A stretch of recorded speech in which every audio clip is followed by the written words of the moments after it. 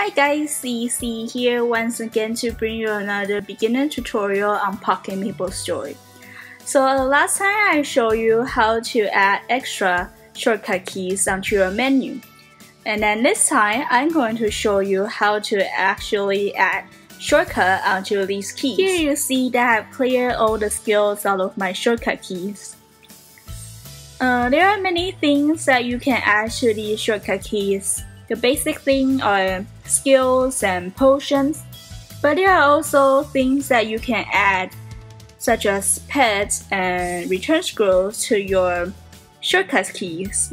As long as you see this shortcut function on any item that has this shortcut function, you can add them to your shortcut slots. So what do you want to do when you want to add a skill to your shortcut keys? You want to select the skill and then select the shortcut function. Then select the slot that you want to put in. And there you go. But then what if you want to remove that skill out of that slot? There are two ways to remove it. You can either replace it with another skill by using the shortcut and then pressing the same slot that will replace the skill.